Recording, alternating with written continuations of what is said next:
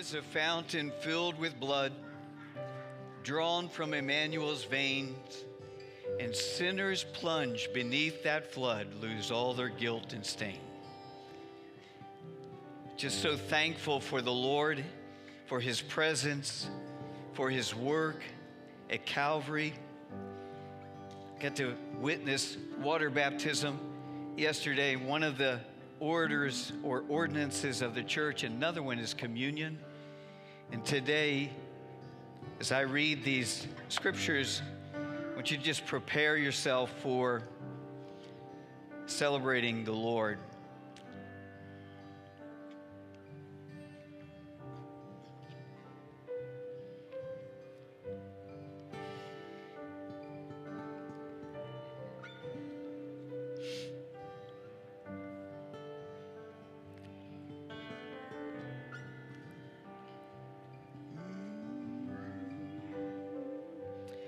In the following instructions, I do not commend you, Paul writing to the Corinthians, because when you come together, it is not for the better, but for the worse.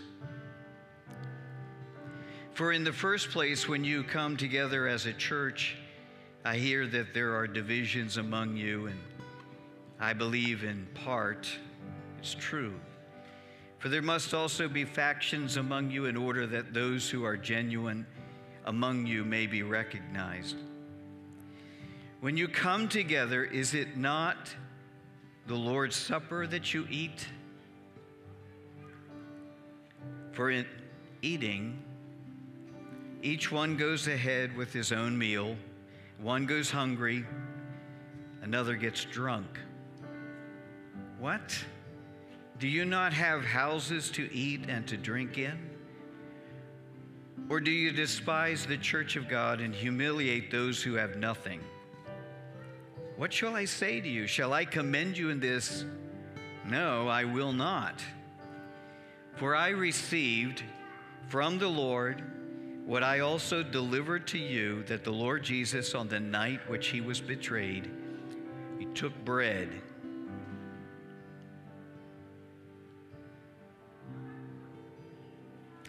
When he had given thanks, he broke it, and he said, "Take and eat.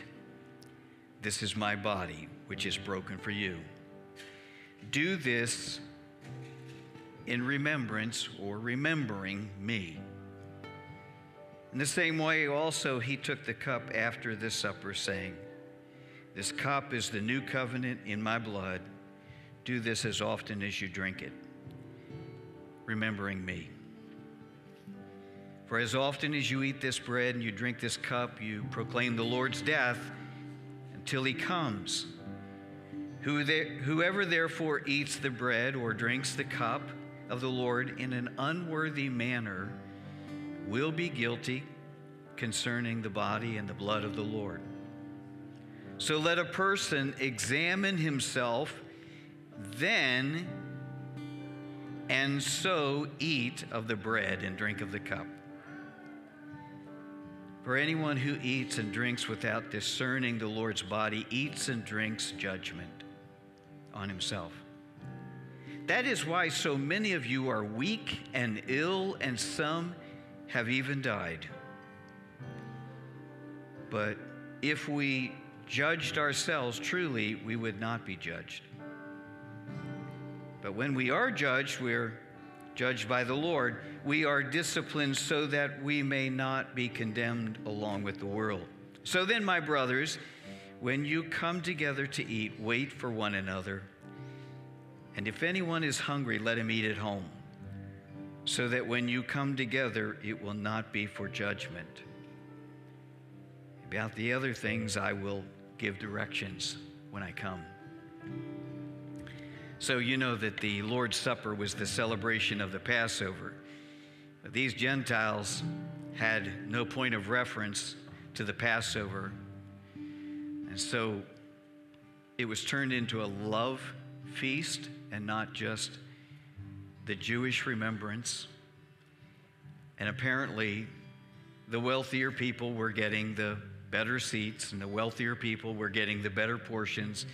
Some were going away from the love feast literally drunk. They had so much to eat and drink. And some were going away and they hadn't received anything. And that was Paul's concern. But in this concern, there is something that the Lord has touched my heart with this week. And as I was preparing for this, I felt the Spirit of God say, show people how to examine their heart. In 1 Corinthians 11, verse 28, it says, and let's put the slides up here. We have these verses, Chris. It should say, examining yourself. There we go. Now I don't see it. If you could just switch that screen. All right, there we go. But let a man examine himself, and so let him eat of the bread and drink from the cup. Whoever eats and drinks in an unworthy manner eats and drinks judgment. So what we're supposed to do is examine ourselves, and where judgment or correction needs to be made, we make that so that when we are done, we are actually celebrating what the Lord celebrated and not betraying the Lord, just as happened with Judas, and you know how that turned out. So just as a woman is instructed to examine herself to see if there is any kind of beginning stage of any kind of tumor or alarming tissue, so the bride of Christ ought to regularly examine herself to see if there's any form of spiritual sickness or disease. Not long ago, I had to address a sister in Christ misbehaving, and I shared with her the very basic thing is that we are brother and sister in Christ. And our agreement is in Jesus. He is the commonality. It goes way beyond race, it goes way beyond gender, it goes way beyond all the other things that divide us. And I appealed to her common love for Jesus Christ. And then I asked her to reconsider her behavior, because publicly she was misbehaving. I wasn't better than her. It's just that she had not been examining herself, so in this situation, I examined her. I don't like doing that. It's much better if we examine ourselves. It's much better when we come together regularly to celebrate all that the Lord has done, that we take a minute and we just ask ourselves a couple of things very quickly. So in Matthew 26, when evening had come, Jesus sat down with the 12. Now as they were eating, he said, assuredly, I say to you, one of you will betray me. And they were exceedingly sorrowful, and each one of them began to say, Lord, is it I? I think that at a minimum, it would be good for us to approach the Lord's Supper to celebrate it correctly if we just ask ourselves a simple question: have I betrayed the Lord? By my actions, by my words, by my lack of love. There's a real simple remedy. We confess that, and the Lord forgives us. By the way, if you need a tutorial on how to repent, it's found in Psalm 51. King David said, forgive me of my iniquity, forgive me of my trespasses, forgive me of my sin. 3 levels of sinfulness. One is just being human and missing the mark and being fallen people, fallen in the sense that we fall from the glory that God intended for us. So in that sense, everybody sins. Sometimes we break God's laws. That's called trespassing. And then sometimes there's an even lower level. It's called iniquity. It's when you take anything good and twist it or pervert it and you turn it into something it was never intended to be. And David said he was guilty of all three, and he just asked the Lord to forgive him. So, if I've betrayed the Lord, all I have to do is say, Lord, I agree with you. What I did is sin. What I did was trespass. What I did was fall into iniquity. I'm going to ask you to stand with me for just one moment. Holy Spirit, help us to examine our hearts to see if there's any way in which we have betrayed the Lord. By the way, I know the way that I have betrayed the Lord. Since the last time we did this, between last month, when we celebrated communion and confessed the Lord, and now, I know how I've betrayed the Lord. So I'm going to ask the Lord to forgive me. How about you? Examine our heart, Lord. Have we betrayed you? If we have, please forgive us and cleanse us. Amen. You may be seated. Another way that we should examine ourselves, Paul the apostle said, examine yourself as to whether you're in the faith or not. Test yourselves. Do you not know that Jesus Christ is in you, unless indeed you are disqualified? He's saying, you know, I have to invite the Lord in. It is so simple. I have to invite Jesus in. If you have not invited Jesus into your heart, those of you online watching live stream or later or in this room, if we have not invited Christ in, now's the time to do it. Invite him in. He'll not reject you. He'll come. Ask yourself, have I accepted Christ as my Savior? If not, please do so right now. And last, in Galatians, the Apostle Paul again said, for if anyone thinks himself to be something when he's nothing, he deceives himself. But let each one examine his own work. In other words, the fruit that is coming out of my life, is it consistent with the Lord or is it inconsistent with the Lord? If it is inconsistent, then just simply repent and the Lord will forgive you. Amen? Let's just do that right now.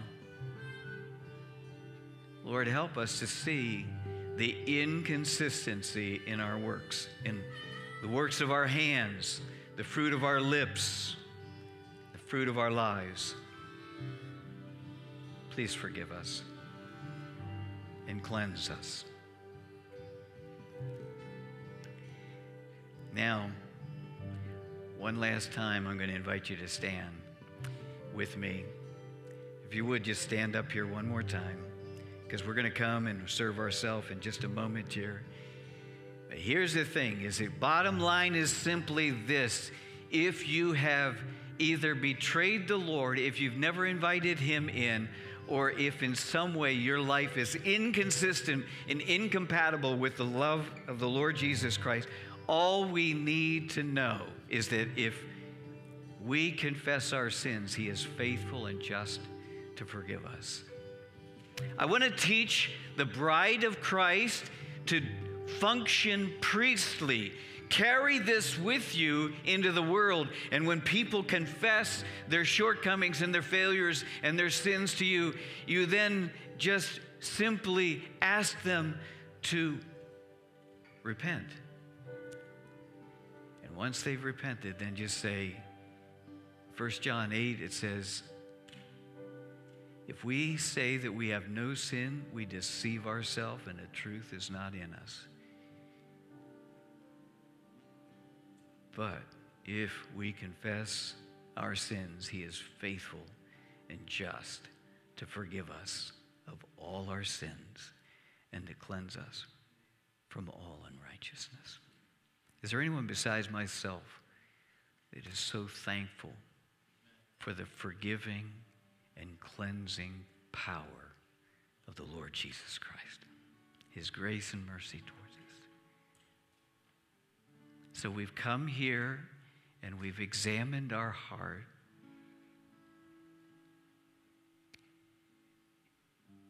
If you have, along with me, asked the Lord to forgive you of anything right now, this morning, then on the basis of God's word, I declare to you, according to 1 John 1:9, since you've confessed your sins, you are forgiven. Because you've confessed your sin, you are forgiven. He has the power, He has the authority, and you have done what you're supposed to do. If you have examined your heart and taken these appropriate steps, then I announce to you in front of the Lord of heaven and earth, you are clean. You are worthy. Brothers and sisters, the lack of dealing correctly with our sins is killing us, literally killing us. Unforgiveness is killing us. Unrelented, unrepented anger is killing us. Wrath without reason is killing us. Refusing to accept counsel is killing us, literally killing us. Men's hearts are failing them for fear, and the fear comes from the stress of carrying our sin. But not so today for all of you who have come clean before the Lord. You are cleansed. So I'm going to invite you to come, make a single row over here in this aisle, make a single row in this aisle. Come through, serve yourself, go back to your seat, and we'll all partake together. And at the end, we're going to pray that God restores families, that God restores strength, that God brings healing and deliverance and all that we need.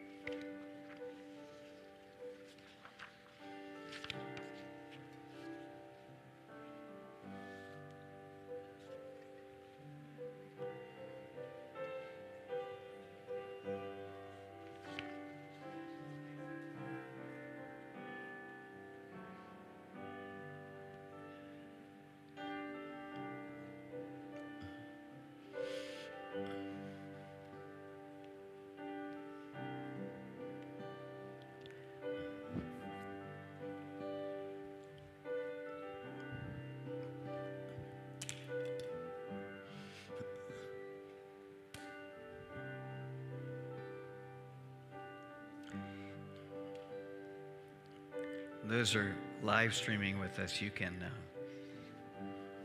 prepare yourself a little communion elements. These are from Giant.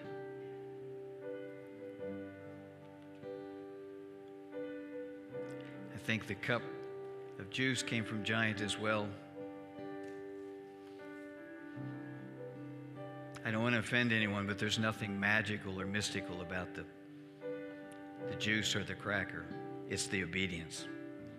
That's where the magic is. Father, I pray your blessing on this emblem of your body that was broken. Your body was broken so that we could be healed. Your body was broken so that the body of Christ can become healthy and strong, mentally, spiritually, physically, financially, in every category of measurement of human thriving. You died so that we could be healed. And so we pray your blessing as we partake together of this reminder of your broken body. Let's partake together.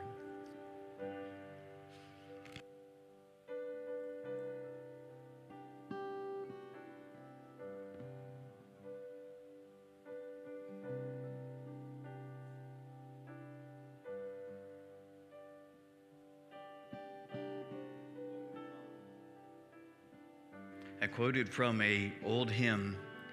One more time, I'm going to say, there is a fountain, and it's filled with blood. It's drawn from Emmanuel's veins, and sinners who plunge beneath that flood lose all their guilt and stain. Father, I thank you for the cup.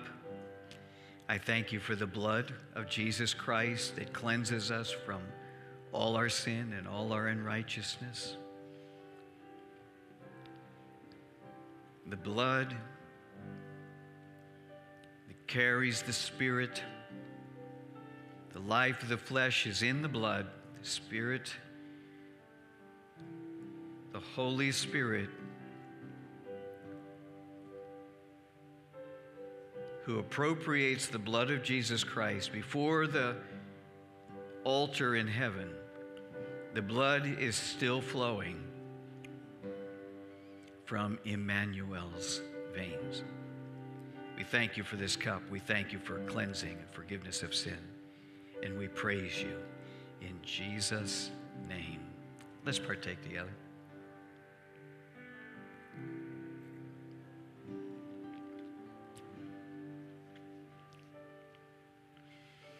So, Lord, I'm asking right now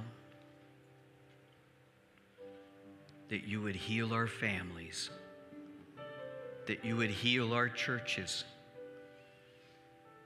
We ask, Lord Jesus, that you would heal our bodies. Lord, we ask that you would heal our nation and her people. Father, I pray for a healing in each city that is represented here today, both in the building and online. Every city where people are at today, I pray for healing in the streets. I pray for healing in our families. I pray for healing in our factories. I pray for healing in our schools. I pray for healing, Lord, in our municipalities and our governments. I pray, Lord Jesus, for healing in the marketplace. I pray, Lord, for healing in our schools and higher education. We pray, Lord God, for healing in this land, in this day, in this time. I believe that you are returning for a people without spot and wrinkle. And it's going to be of the glorious reunion of the body of Christ with her Lord Jesus Christ. And we confess that this gospel is enough to change a man's heart. It's enough to change a school. It's enough to change a government. It's enough to change a president. It's enough to change a Congress. It's enough to change a drug addict. It's enough to change a prostitute. It's enough, Lord Jesus, to change the drug addict. It's enough to change the alcoholic, Lord. It's enough to change the Lord Jesus, the gambler. It's enough to change a corrupted world and create a soothing aroma that goes before you into heaven. And so we lift our hands and we bless your name And we bless this house. We bless these people. We bless this family. We bless their families, Lord Jesus. We bless this city. We bless this state. We bless this country. We bless, in the name of the Lord Jesus Christ, men and women, boys and girls, young people, far and wide. We bless our missionaries who carry the gospel to other places we are not at, but you're taking them there. We bless them in Jesus' name. Hallelujah.